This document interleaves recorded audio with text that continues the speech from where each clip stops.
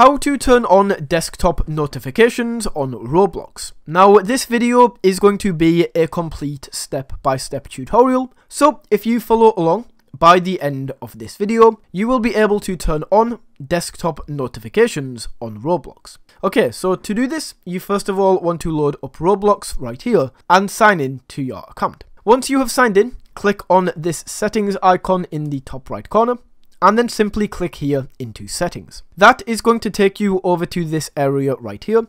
So all we need to do, guys, is click on notifications down this left hand side, and then you will be able to see desktop push.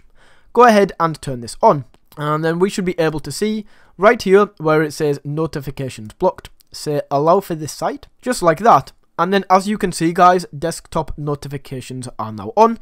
You can go ahead and customize these and click save. And that is how you can turn on desktop notifications on Roblox.